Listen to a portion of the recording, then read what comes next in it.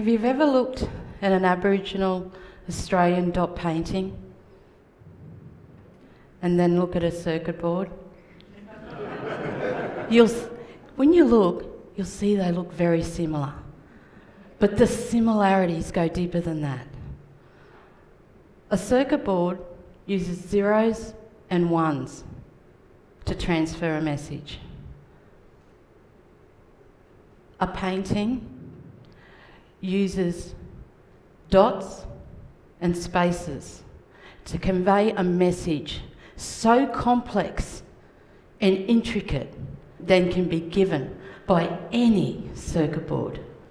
But this painting also looks like a piece of fibre optics. The infrastructure we use today to communicate at the speed of light. Light. The future is so full of light. It gives us the ability to communicate with everything around us, whether that's a person, a program, or thing. Light fills our very soul. Light is what connects us.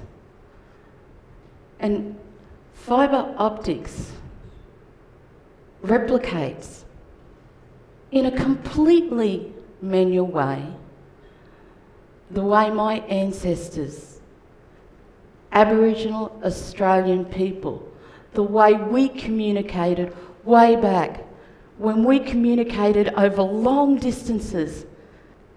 Australian Aboriginal people, 65,000 years of unbroken culture, 65,000 years to connect with everything and everywhere.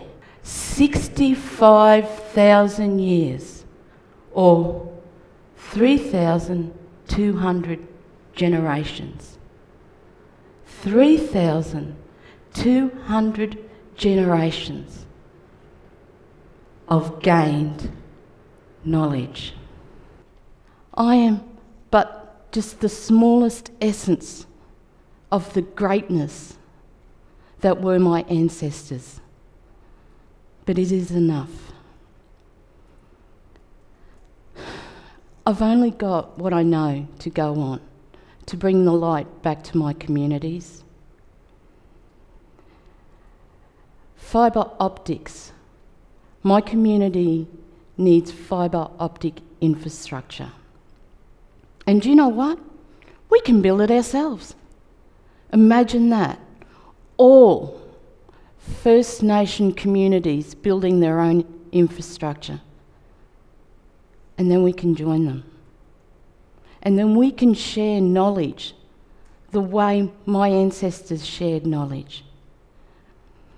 We can walk our own path, not a path that has been set by others. We can make our own decision. We can actually unite our communities through communication. 18 years ago, I started a company called Fibre Optics North Queensland. I seen the light. And you know what? We're the very best at what we do. It is absolutely part of our culture. Our respect for people, our respect for lands and seas, and definitely our respect for profit. And everyone was taught from scratch with a great belief that we need to teach the next generation to be better than us. 13, 12, 11 years, my senior management, I am so proud of that, so proud that I was able to share knowledge so that the next generation can be better than me. This is not the first time I've done something outside the box. In 1985, I became the first Aboriginal woman to be an electrician. And it was hard. It was so hard, but my prayers have been answered. There are laws out now, laws that says it's not okay to sexually harass a young girl. There's laws out that it's not okay to call a young woman names just because the colour of her skin.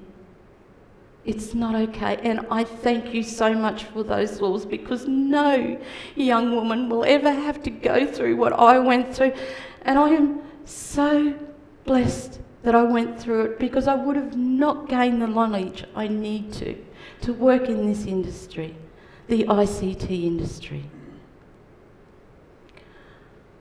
But what can you do with a good infrastructure like that? What are the practical things you can do? Well, you can start with better health. Because you know what? When I'm sick, I want access to the very best healthcare there is. I want you to come to me virtually.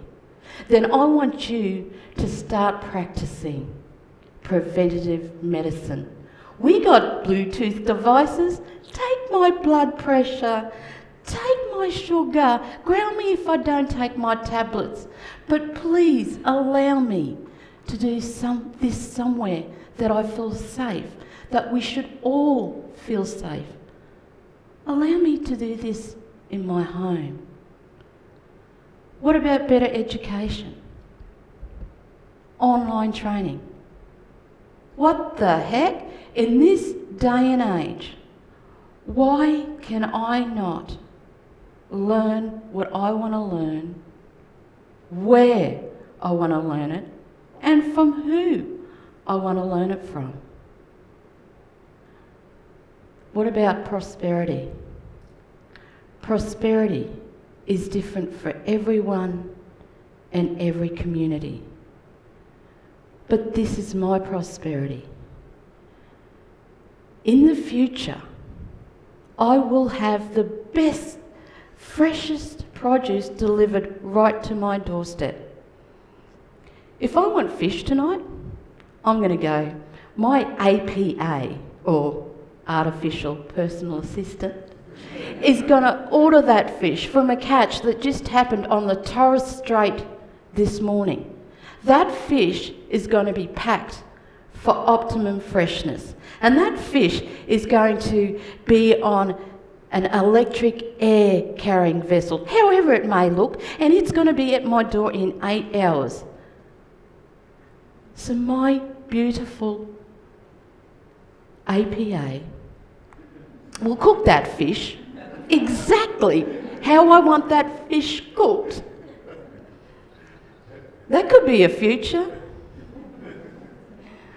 But statistics, I'm not going to live that long.